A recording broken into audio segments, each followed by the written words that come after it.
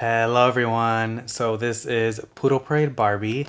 The box is pretty damaged, not in the best shape, but I did not buy this for the box or the doll. I actually bought it for the clothes because I recently unboxed a Silkstone version of the Bubble Cup Barbie. If you have not seen that, I can put the link in the description box below. I essentially want to unbox this and steal her clothes and put it on my Bubble Cup Barbie. So let's get to it.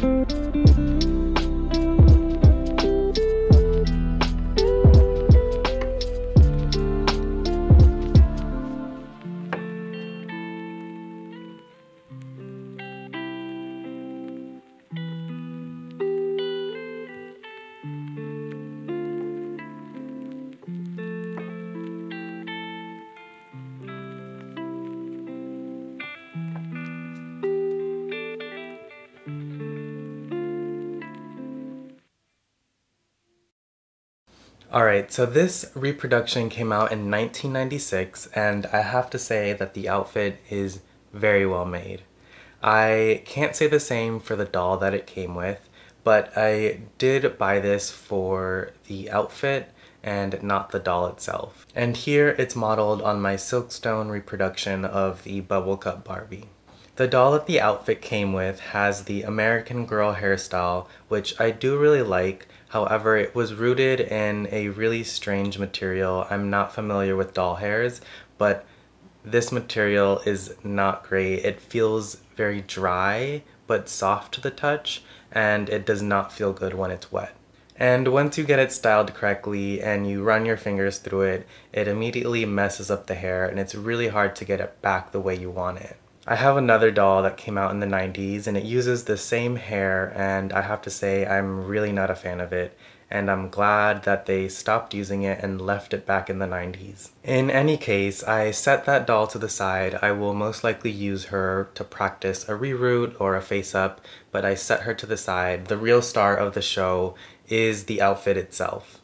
The original Poodle Parade outfit came out in 1965 and has all the pieces minus one piece, and it's actually the sunglasses. It's unfortunate that this reproduction doesn't come with the sunglasses because it would have really made the outfit a lot better, but I have to say I do like to see her eyes and the way her face was painted. All in all, I think that this was a really great reproduction of the original 1965 version of Poodle Parade, minus the fact that it's missing sunglasses. I think that the bubble cut Barbie is one of the best models for this outfit because of how fun the head wrap is to put on her.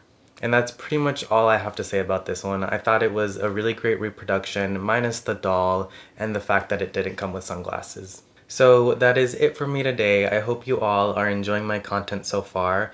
I am being a little bit more active on Instagram now, so please go follow me there if you want related content.